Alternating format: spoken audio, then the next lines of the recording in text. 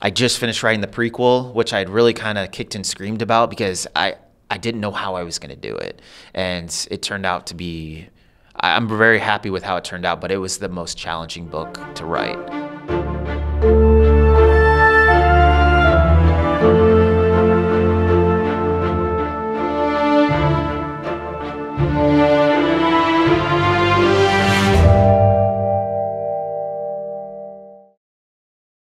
All right, we're excited to welcome Nicholas Sansbury Smith to the Den of Geek interview studio at New York Comic Con.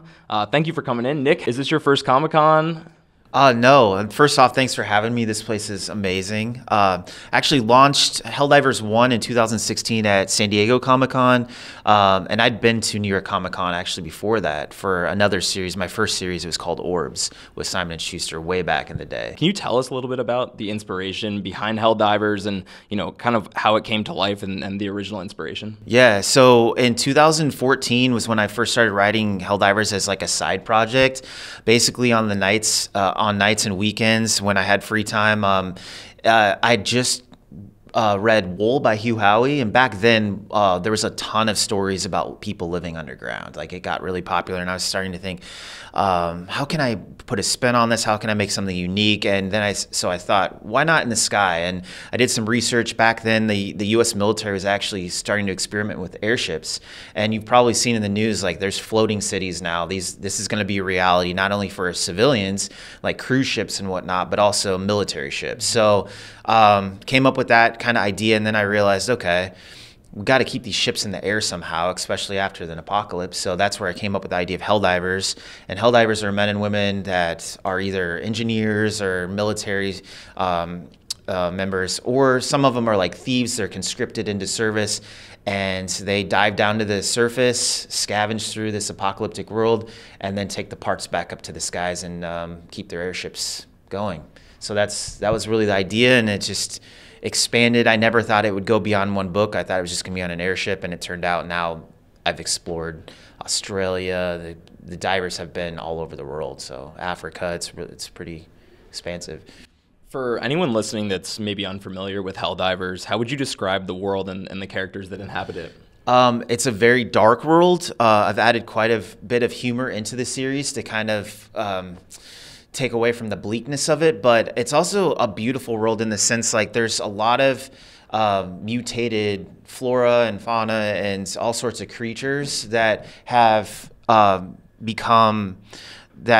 basically evolved to live in this world. So it's 250 years after the apocalypse, and the characters are pretty much all Helldivers and some of the support staff on these airships. But later on in the series, I'll try not to give spoilers, but they do find places where people have survived on the surface too, and places where the sun does shine, because essentially the whole world has been darkened by these geomagnetic storms that block out the sun. So it's a cold, dark, scary world. Helldivers have a life expectancy, I think it is like 9 jumps, and the main character starts off in book 1 as he survived 96 jumps. So it's tough.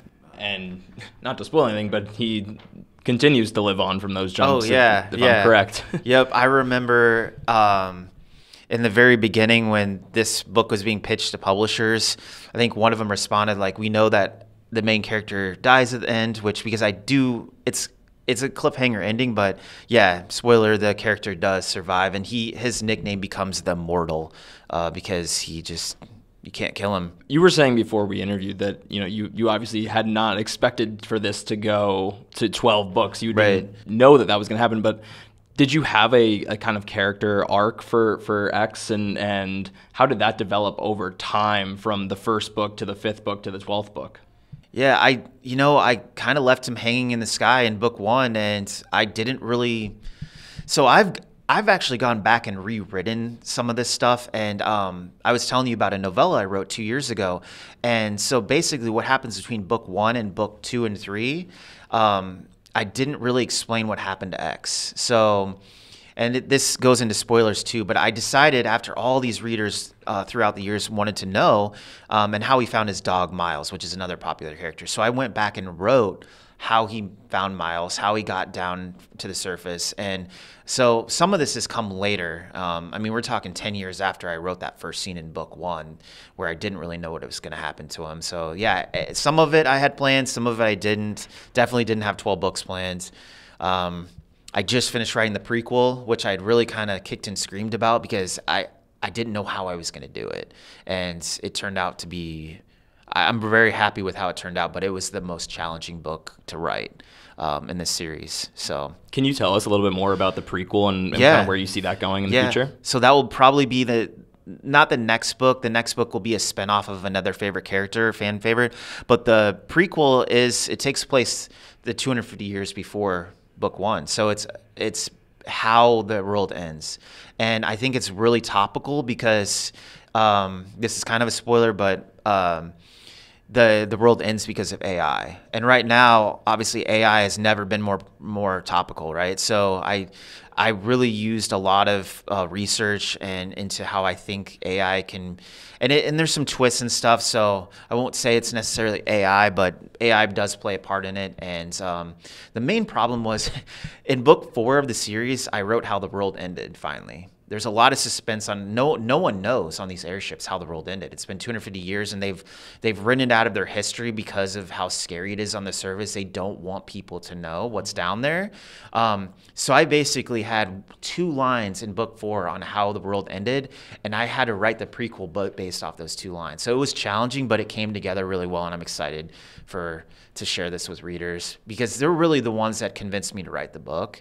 I just wasn't sure honestly how to do it. So I did it. It took me 6 months, and I finished the edits on the plane yesterday, so it will be coming soon. That's really exciting. Are there any other stories that you've been, dreaming to tell outside of the Helldivers story arc? Within the world, you mean? No, outside of the world, actually. Like, is there anything beyond that in the future that you're interested in, or is it right now to focus on Helldivers? Yeah, I have 2 other series going right now that are not Helldivers related. I'll pitch this as Grumpy Old Men in Space. 2 space marines that are retired, living on a backwater planet with their dogs, and they get sucked back into service to fight an ancient alien race that only these 2 guys have survived.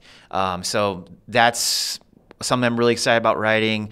I always have ideas. I just don't have the time to, I think a lot of authors feel that way. They're always moving on. But Helldivers is the one series I think I was saying that I love writing. I've never gotten sick of it, and I would continue writing it. I think if the stars align, and it's just really fun. I love the characters. They feel like real people. Wow, Nick, that's incredible. I would love to meet a real Helldiver someday. Yeah, I would too. These guys feel like friends, so maybe we can see one here.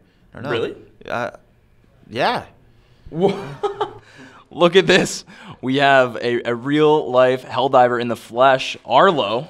From what books is Arlo in? Books 6 and 7. Yeah, he's a fan favorite. So thanks for coming, Arlo. Looking pretty. I dive so you can survive. Yeah, we dive so humanity survives. I really think that stuck with me. Where did that come from? Did that just come to you? That was a quote that I came up with, and it just stuck. And I think people really, at first I was like, this is cheesy or is it cool? And it ended up being, I think, pretty cool. And the divers say it in every book, and yeah, it's stayed with them. So it was one of those. I always try to come up with a motto for each book, and this one really was. It fit. I felt like. Writing a series this long, do you have any advice for young writers that, have a dream of writing a series this long or really just looking to start? What would your advice be to young sci-fi writers? I think write what you enjoy reading and writing because readers will be able to tell. For me, I've always loved the apocalyptic genre. That's just what I've always read, what I've always written in, and so it didn't come natural, but I think try to come up with an idea that is unique and that you can put a spin on and that interests you, because if it interests you, it's more than likely going to interests the readers. And the other thing that I tell authors a lot that are asking me for advice is try to write every day, because it's like anything. I mean, I've written millions and millions of words now, and a lot of those get scrapped, but some of them make it into the books, and it takes practice. So, I mean, I honestly did not know how to craft a novel when I first started. My first novel never made it to the light of day, and the next one, it got easier and easier and easier. And now, you'll create a process eventually that will work for you, I think. So that's incredible advice. I mean, I can't thank you enough for coming, giving us such a great interview. And obviously, if you want to hold up the book here, Helldivers, go buy the first one, the 12th one. So again, thank you, and thank you to Arlo here, our Helldiver in the flesh here at New York Comic Con studio at Den of Geek. Thank you. Thank you.